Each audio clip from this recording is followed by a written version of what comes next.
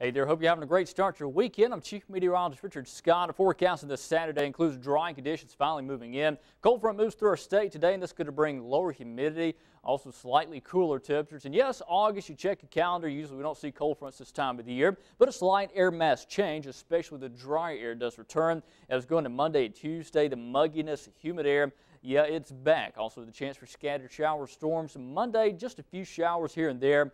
Tuesday, better chances an upper air impulse or disturbance moves in from the west, and that's going to bring better rain chances. I think on Tuesday, about a 40% chance of rain at your house. Now, the temperatures do kind of cool off over the weekend. Today and on Sunday, afternoon highs between 89 and 90. Overnight lows in the middle 60s to lower 60s early tomorrow morning. Going to feel great out there. Monday, the humid weather again returns. A stray shower storm. 40% chance of storms on Tuesday. Highs remain in the low to mid 90s through much of next week. Overnight lows in the upper 60s to lower 70s.